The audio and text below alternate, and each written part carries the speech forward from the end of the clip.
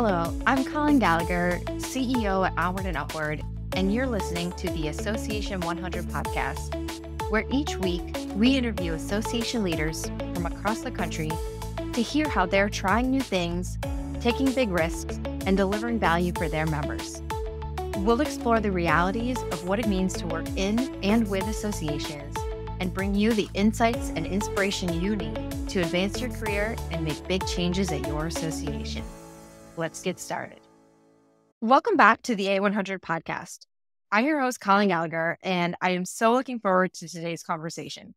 As someone who's been a lifelong fan of video games and an association communicator for my entire career, this is pretty much my dream interview. So today's guest is Stan Pierre-Louis, President and Chief Executive Officer of the Entertainment Software Association. He's served in this role since 2019, after first joining ESA as its Senior Vice President and General Counsel in 2015, where he led the legal, policy, and regulatory affairs function for the association. His responsibilities included advocacy on First Amendment, technology, and intellectual property issues, as well as supervising the Global Content Protection Program. He also oversaw all governance compliance and contractual matters and served as the corporate secretary to ESA's board of directors. ESA is a really impressive association that does so much on behalf of its members and the industry. And I know Stan's going to have some great insights to share with our listeners today. So Stan, thank you so much for joining us on A100. Thanks so much for having me, and having heard some of your prior podcasts. I love the helpful topics, but also a lot of guests whom I admire who've been on your podcast. So it's a real honor and privilege to be with you. Oh, well, I love to hear that, and excited to learn more about you because you have a really unique, impressive career background. And I just love to know more about that journey and what led you to the video game industry. Sure. It's funny when you talk about career with people, it almost seems linear, and it almost never is. What I would say is my career journey has been grounded in my passion for media, the arts, and technology.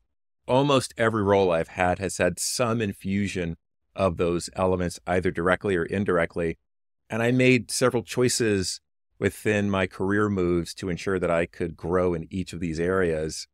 A lot of it involves risk, experimentation, and luck. But overall, I always had the intention of creating a trajectory that kept media, the arts, and technology front and center. Initially, for me, that meant going to law school. I'd actually considered going to conservatory before going to college, but determined that a life in the arts might be riskier than I was ready for, given what I'd seen of what was developing in that scene. And also the talent level is just so enormous that you have to have extreme confidence. But following law school, clerked for a federal judge, which was eye-opening in how the justice system works, but also in thinking about how you dispense justice and how you think about issues, and not just in a general sense, but even between corporate competitors and trying to figure out what is the right outcome. And so a lot of learning there. Following that, I did a 3-year stint at a law firm in Washington, where I got to work on a host of issues that included intellectual property, which ultimately landed me at the Recording Industry Association of America. I was able to join the music industry through this position that I love, which was legal and policy, and enter it at a time when technology was colliding with the interests of the music industry. So I got to work on a number of exciting issues, including the role of Napster and other unauthorized online services and its impact on music. I later joined Viacom, which is now Paramount Global, and got to work on film and television again at a time when technology threats abound. In that case, YouTube was taking off, but also using works that weren't authorized by content companies. And so I got to see the impact on distribution models and revenue models there, and then working jointly with other companies through the Motion Picture Association. And then ultimately joining ESA as its general counsel in 2015, looking to that as an opportunity to straddle together my passion for media and the arts with a deeper dive into the tech space. So it's been full circle of working early in my career in an association space, working through an association on joint projects as a member of a company and member company of an association, and then coming back to association.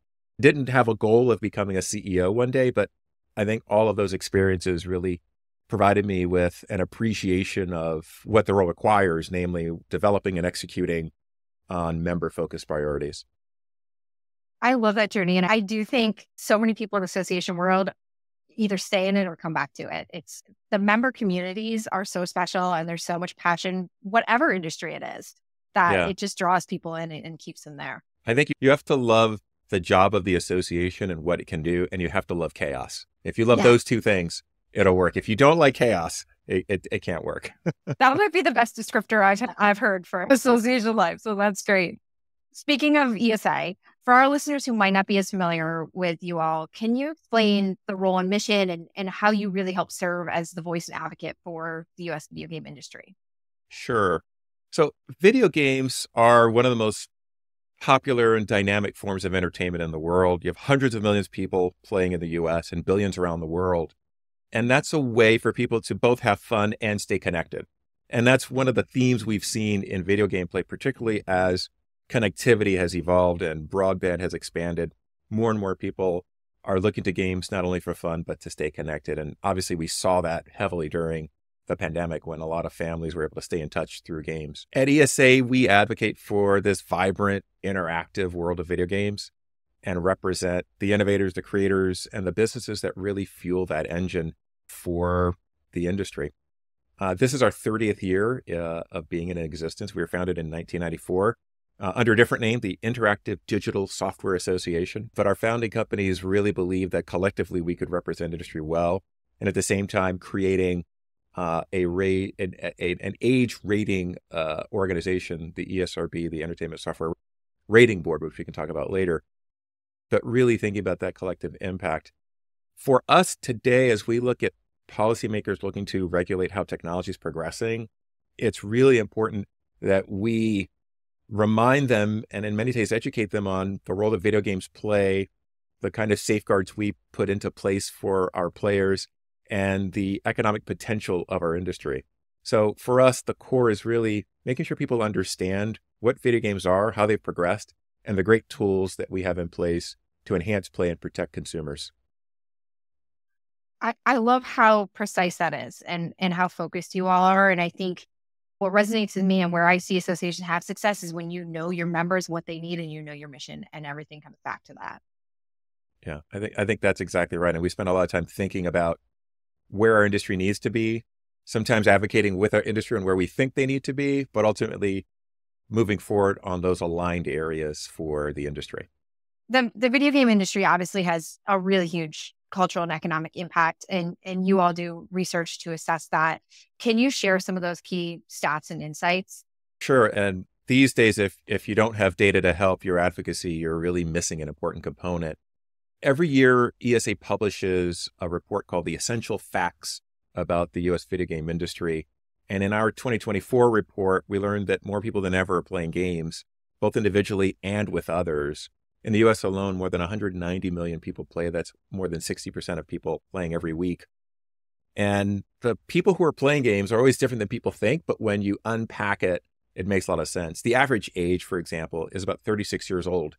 And that's up from 20, 25 years ago, where it may have been 29 or 30. But as people age and have been playing for a while, that average age continues to increase. The gender split is about 50-50. We do this in the US every year, and it's usually pretty close. We've seen worldwide estimates by other organizations, and it typically turns out close to 50-50. So again, more people and a more diverse group of people are playing than ever. And when you talk about racial and ethnic breakdowns, it mirrors the US demographics. One thing people may not be aware of is that 29% of players are 50 years of age or older. And again, as people have been playing, if you think about, if you're 50 today, you were born in 1974-ish, depending on when in the year you were born, video games were beyond their nascency. People were playing. They had home systems. You were playing Atari. You were playing in television. And if that's been part of your life as you continue, even if you've gone through a period of time where you haven't played, it's familiar to you. It's probably what piano lessons were in the 50s and 60s, right? Everyone did it. And I think as people play, they see it. And particularly as people look at their families, they view video games as a fun individual and family activity. So more and more people are playing. The other thing we do is we publish a report every other year on the economic impact of video games. And it really shows the outsized influence that video games have on the American economy. We really have a multiplier effect. Right now, spending on video games has grown from $15 billion in 2013 to more than $57 billion in 2023. And that's meant that there's more going towards GDP and the like. So we have a $101 billion economic impact in the US with $66 billion impact on GDP. And we also pay a lot of taxes. And people don't realize like so many games are made in the US. It's a global industry, but so many are based here.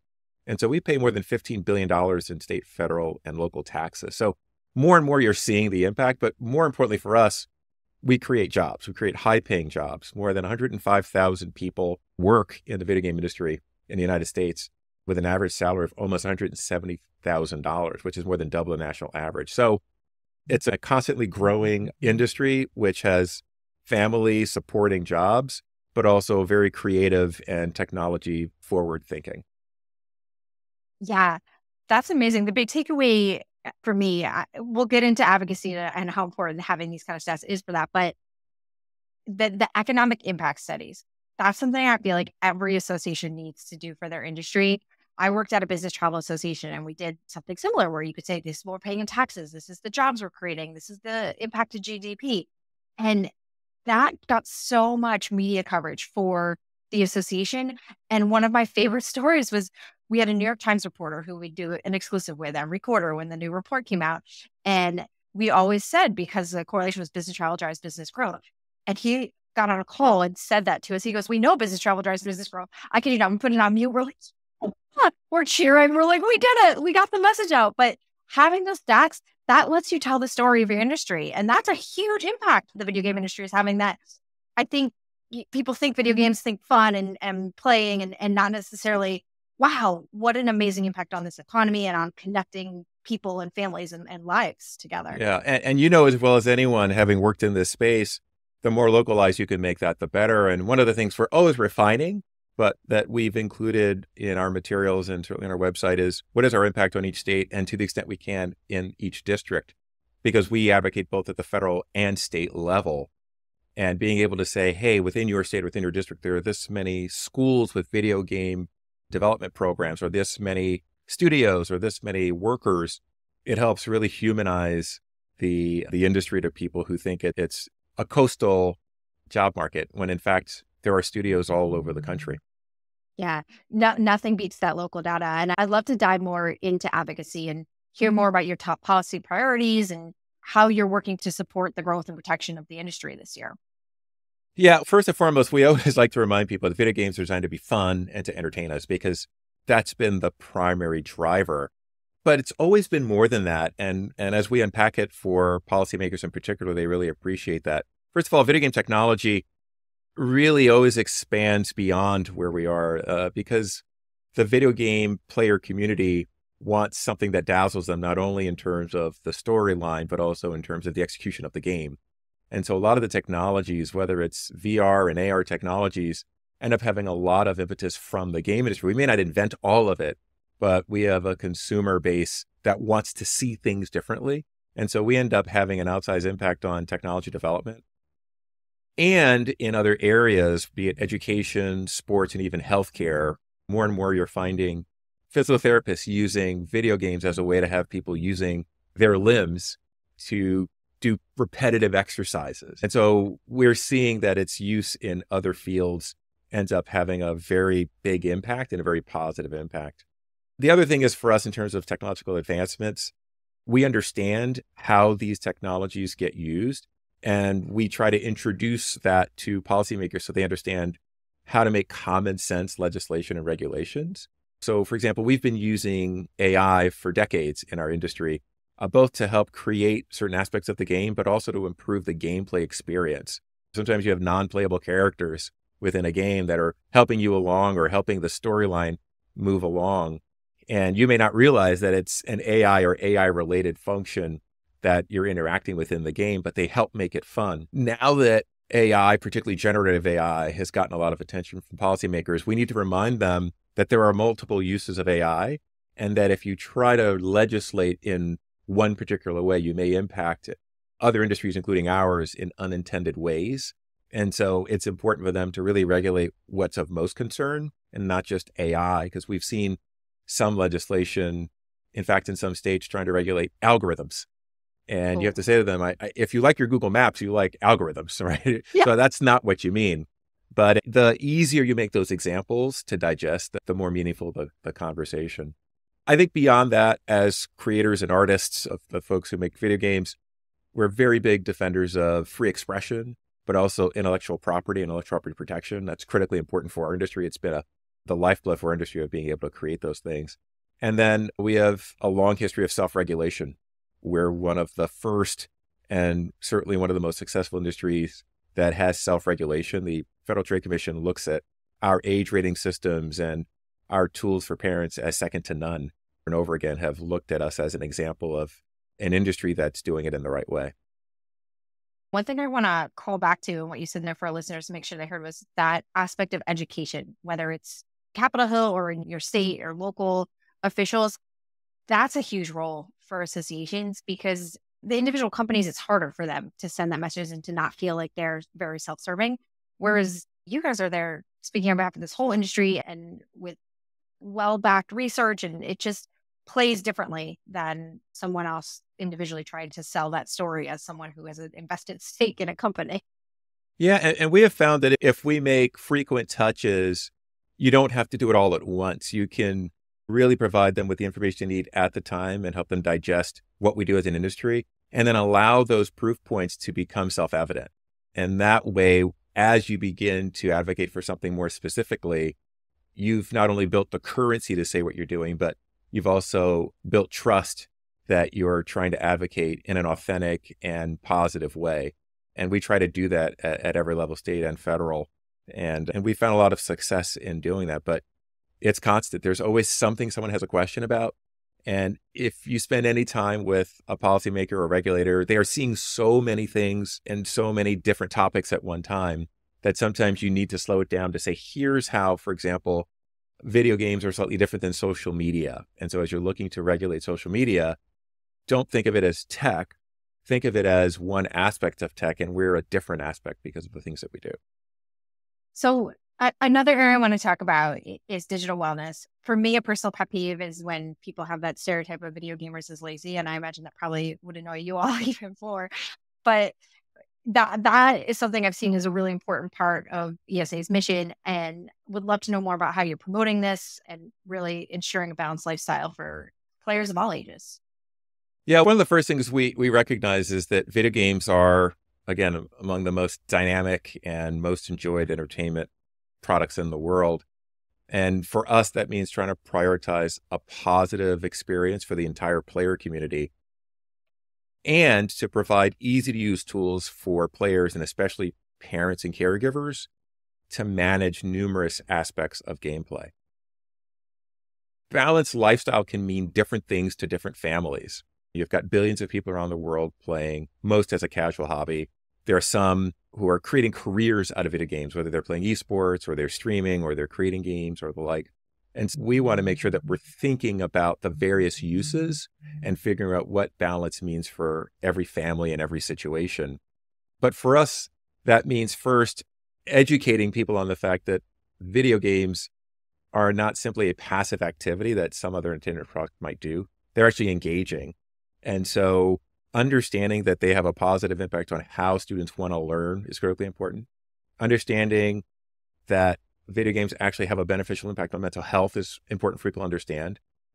And there are plenty of surveys and reports done by third parties that we rely on to share that information. So for example, there's a 2021 study that found that 3 in 4 participants found video games beneficial to their mental health. There was a 2014 study that found that 10 to 15-year-olds had lower levels of stress who play video games. So we try to bring in different levers of information that aren't simply our data, but data from universities. There's also data showing that girls who play video games end up not only being inspired by the games, but having a propensity to have STEM degrees from college than girls who didn't play. So in looking at the actual facts of the impact of video games, that's critically important. And then for parents concerned about screen time and what their kids are doing, we have family guides that give you information on how to talk about games, but also how to train you on using the device tools that allow you to manage family usage. And for all the consoles and a lot of other devices, for example, you can manage the amount of time and money spent, and you can limit whether there's interactivity with others, whether you're on the internet or playing on the system. So for us, it's really providing information to families to understand what tools are at their disposal and how to manage that use within their homes. Yeah, I love that. I'm gonna have to check out those guides. We have a 3.5-year-old who she's not started gaming yet, but when she does, I'll check those out and see how we can manage it properly.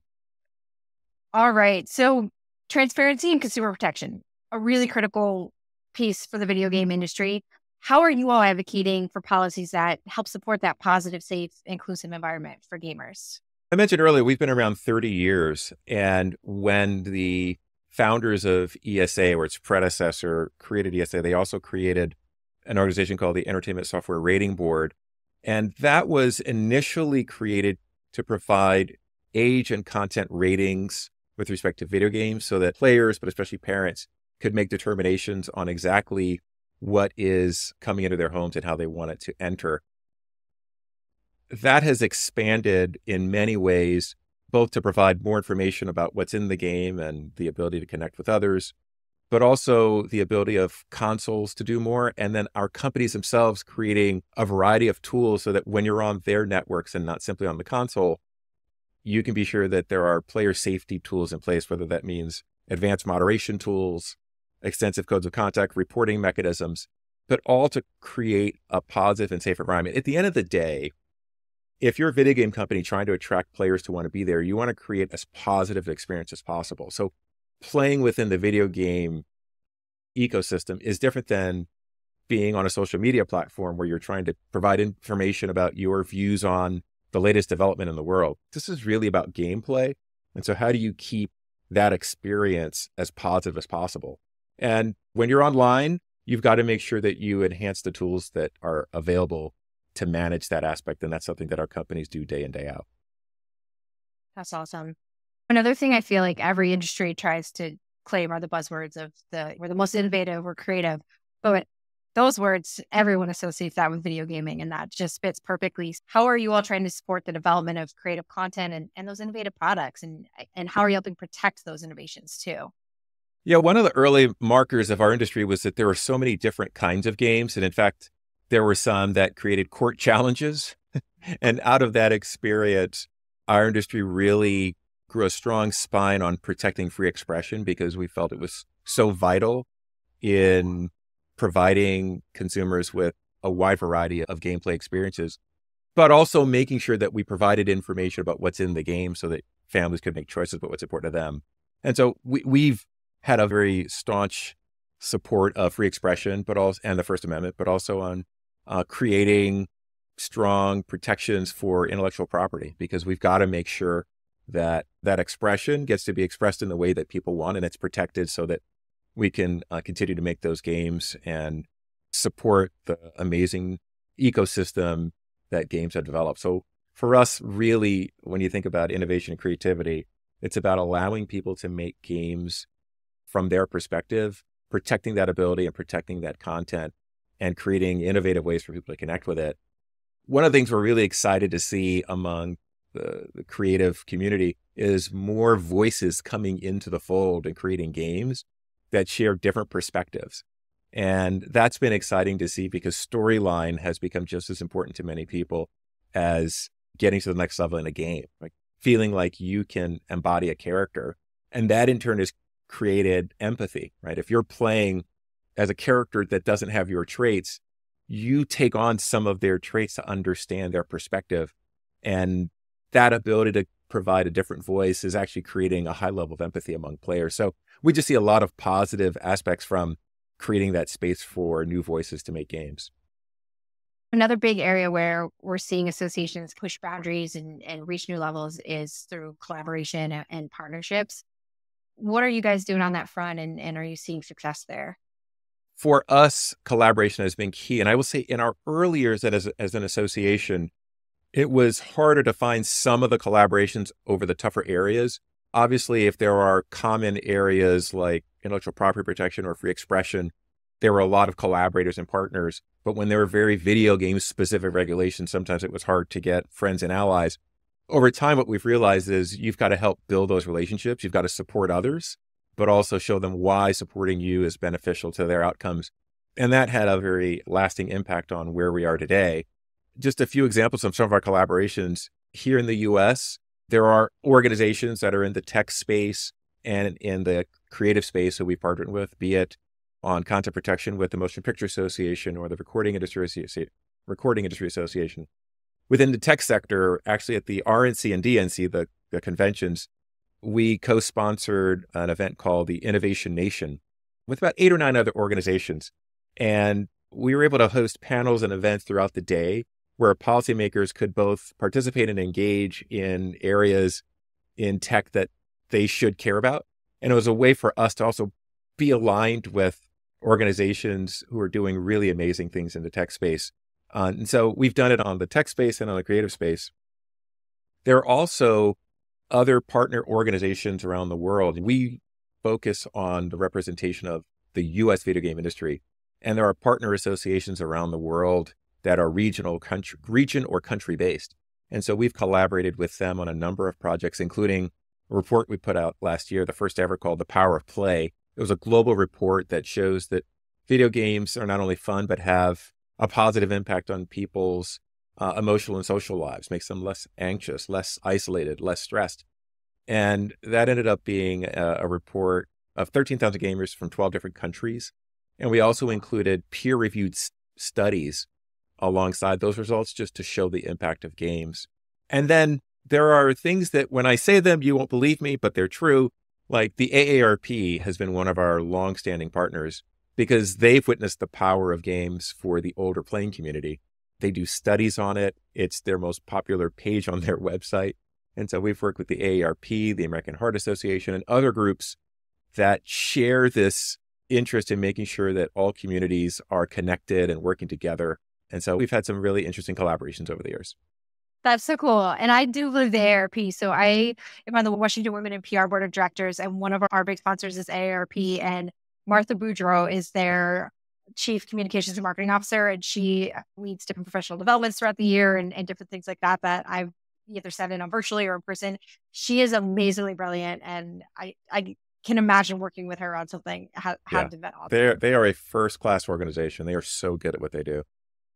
That's fantastic.